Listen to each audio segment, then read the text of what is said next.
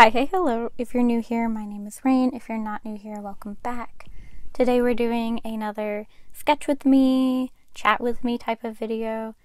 If you're interested in sketching alongside me or illustrating anything at all, I would really appreciate it if you tag me on the socials. Otherwise, I hope you just enjoy sitting with me for a little bit, chilling on my little corner of the internet for some time, and just relaxing for a moment. As for what I'm doing today, what I'm illustrating, I designed a little witch character, I think for the second video on my channel actually, and it was kind of a spur of the moment character design. I just wanted to illustrate a cute little witch, and I ended up really liking her, and so what I wanted to do with this sketchbook page was explore her character a little bit more, try and refine some colors, see how I wanted to do her hair, maybe sort out some more characteristics, and just spend a little bit more time with her. When I do a highlighter sketch with ink, I usually am just kind of working something out really quickly. I'm not actually taking a lot of time with it, just going with the flow. I actually really wanted to think about this one. I sketched it out in coal erase colored pencil first, red, and I spent a bit of time really working out her features and making sure she looked how I wanted her to before actually going in with Ohuhu markers, which I also don't use in my sketchbook very often. The paper isn't perfect for it in an Illo. It's pretty good, but not great. And I generally just don't feel the inspiration to work in markers. I find that it just feels a little bit more committal to my sketchbook than I usually am. I usually work with markers outside of my sketchbook. So yeah, me using markers in my sketchbook is pretty going all in for me. It's not something I do particularly often, and that's mostly because I really am uncertain about if I want this to be a permanent character, and I really want to see how I feel working on an illustration of her, like in full, really like taking my time with her. All of my other OCs, I was confident I wanted to keep them from the beginning, and so I'm trying to figure out a new process for like vetting an OC, and I think I do want to keep her after this. I just really think I have to work on her character design a lot more. I originally, when working on her in my highlighter sketch with ink, I did her base in pink highlighter, and I decided I wanted to keep that consistent in her overall character design. I decided I wanted her to be pretty warm toned and pretty bubbly, and so I went with pink hair. I think that the Ohuhu markers that I chose for her hair overall worked really good. I don't have a whole lot of Ohuhus in pink that allow me to create necessarily the type of depth that I wanted, so I was really surprised that it worked out, and I ended up so happy with her hair and the overall kind of feeling that I got from it.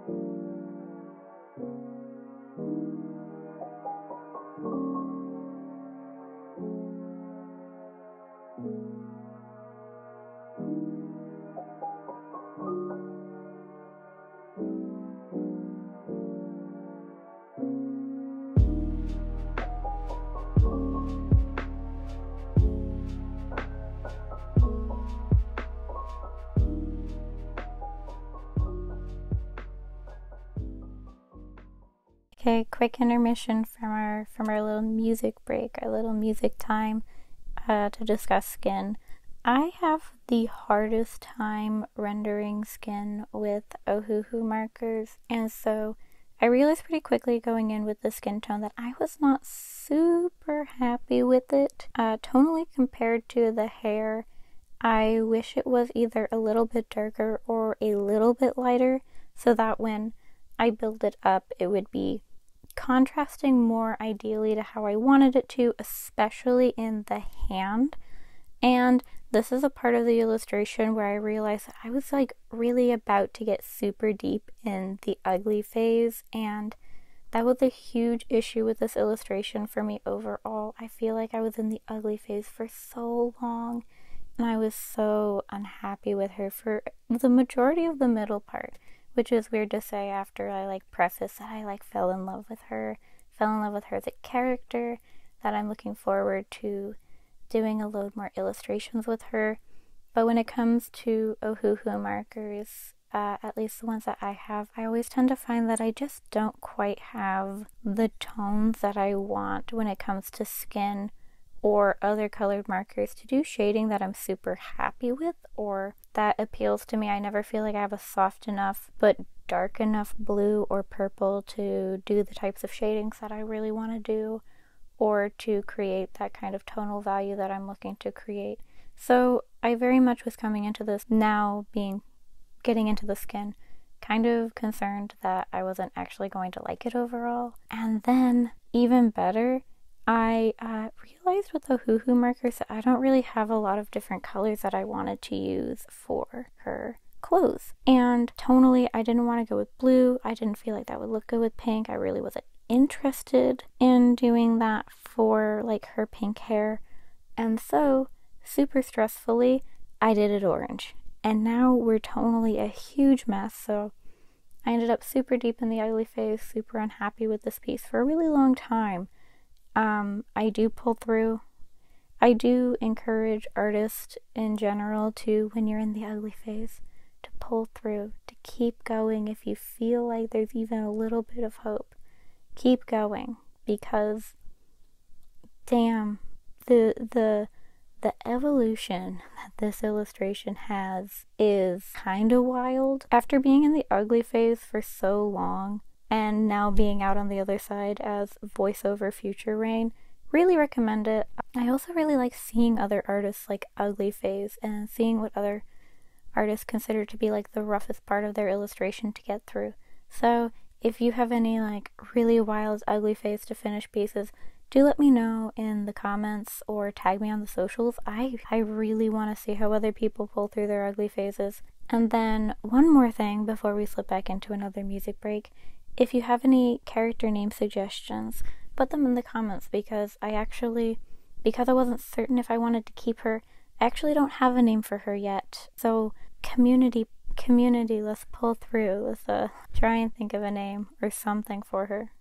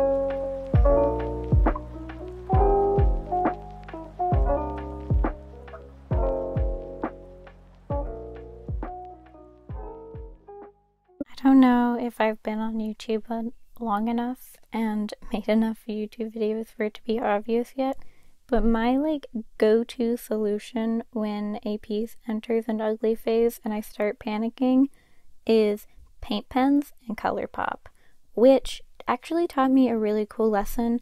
I really early in my sketchbook, this sketchbook in particular, tried to illustrate a character in Posca on this paper without having anything under it, just on the paper, and it was not absorbing correctly. It was sitting on the paper. It was super, super ugly. I couldn't get it to lay out even remotely evenly. And so having the Ohuhu right under it actually really helped keep the paint looking nice, not looking like it was absorbing into the paper funny. It was kind of like putting watercolor paper on, or watercolor on the completely wrong type of paper. It just wasn't sitting correctly and it looked really gross. So I now know how I can use Poscas in my sketchbook without having a different paper or a different color paper. I do still prefer the way that ColourPop art and more vibrant art like this looks on toned paper, toned brown, more than white paper. I do feel like it washes it out. I am kind of considering, even now and completely after this video, perhaps going and actually making the entire background black. I'm not sure. You can also let me know in the comments when you get to the end of this video and you see what she ends up looking like, because she goes through a phase, a huge phase that you'll see later.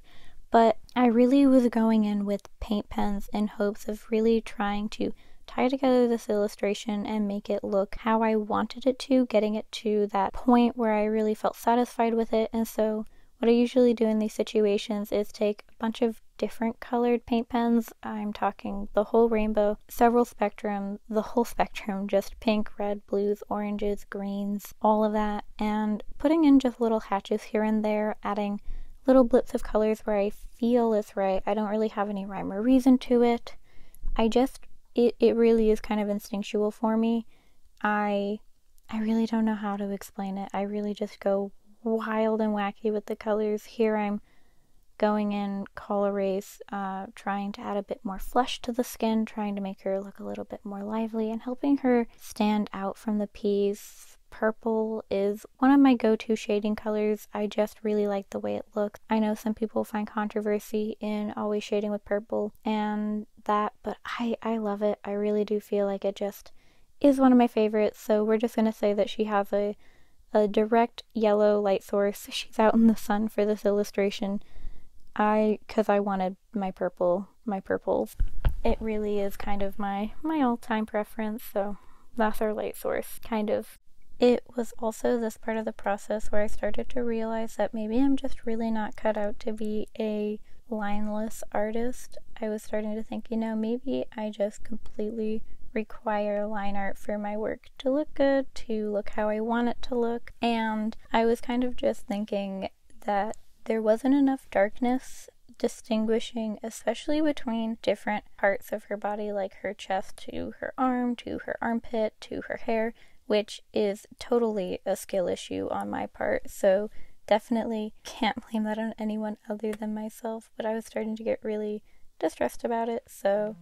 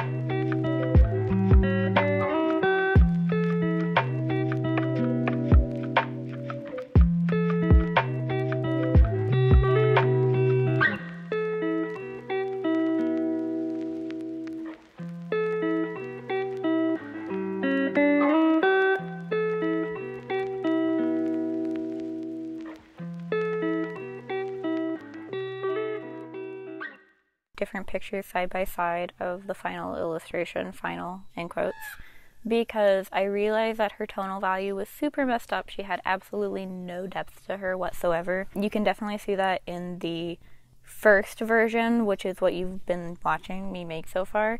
It's super low quality. I deleted all of the clips from my phone, and I don't know how to export individual clips once they're in my editing program, so it's a screenshot. It's super low res, but you've been watching this entire video, so you know what she looks like, I hope. And I just put her in black and white so I could see and show you guys her complete tonal value. This is something I tend to do with my illustrations. I just kind of blanked on it because I wasn't happy with her, so I was like, oh, she's not a final illustration, she's a sketchbook thing. But I was just really bothered by her when working on other stuff. And so I looked at her, sorry if you can hear the plane, and I was like, wow, she's messed up.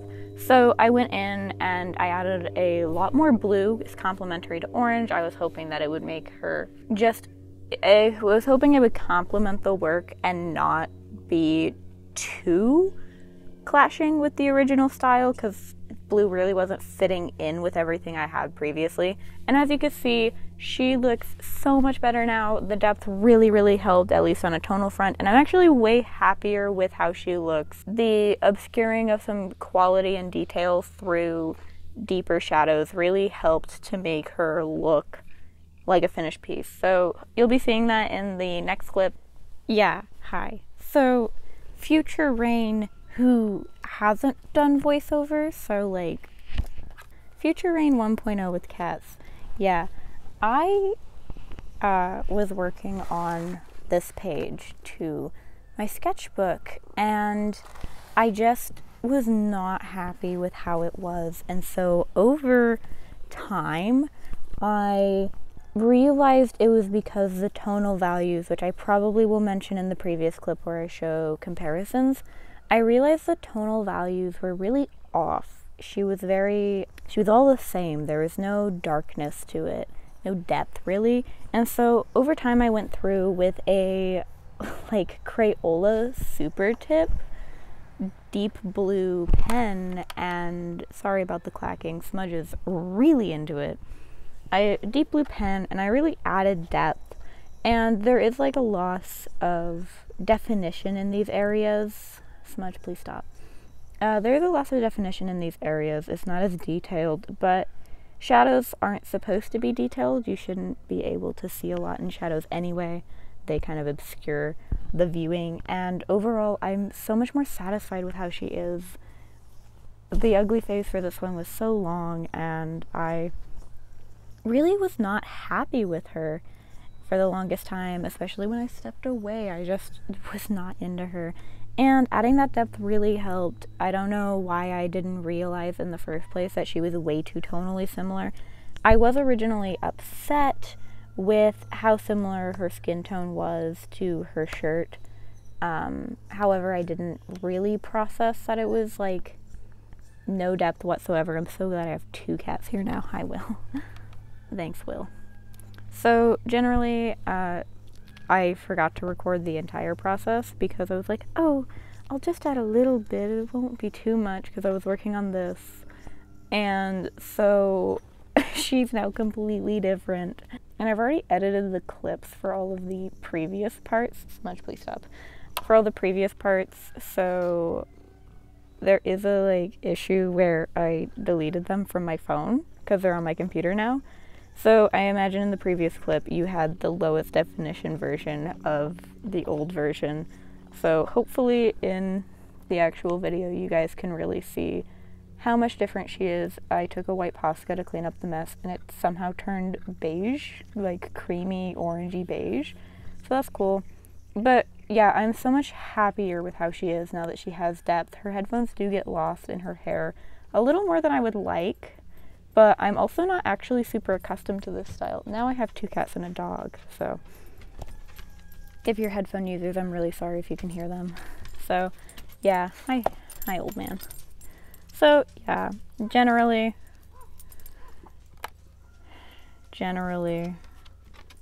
I'm much happier with this now. Future Rain back again. I forgot to do an outro. It is a different day. So for my outro, I'm going to show you this character from this illustration, and then I'm also going to show the what she originally looked like. So I hope you like this video. If you want to like, comment, subscribe, anything like that, I would really appreciate it. If you do want to comment, I would love to know what you like about the pieces, what you think about them, what you think I should change for the future. If you think that I should draw this character more, if you think that I should kind of scrap her a little bit, I totally get that too. And then I guess just overall, I hope you have a wonderful rest of your day wherever you are. And I hope you enjoyed this video. I do really like this style that I've been playing with a bit recently. And yeah, so I guess this is it for this video. Bye!